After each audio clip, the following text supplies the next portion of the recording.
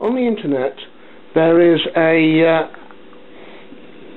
video film where they say that a can of a normal soda will weigh, or is more denser than a can of a diet soda, and the normal soda will sink but the diet soda will float. Now, before we do this with this jug of water, the first thing we'll do is we will measure the weight of a 330 milliliter can of a soda. This gives us a weight reading of between 375 grams. Things oscillating there. Take that off, and I'll put the diet soda on, and it's supposed to be oscillating between 370. So, is this myth looking busted? Let's find out by floating them in water. First of all, the small scale with a jug of water.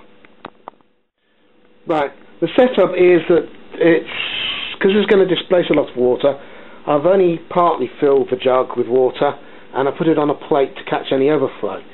First, the one that we expect to sink, and well, gets rid of the air pocket, and I probably could have put some more water, but it's sunk, it's on the bottom. Take it out, turn it upside down again, and it's sunk.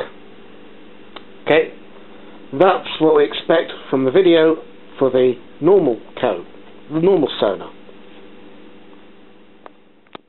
Now I'm going to pick up the diet soda and drop that in, put that in. I've put a bit more water in the jug just in case,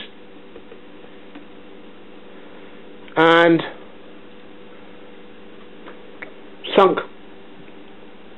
I don't know if this is a result of the American formulation, because the video was American and these are British formulations. So, but from the viewpoint here in the UK, the myth is that a can of a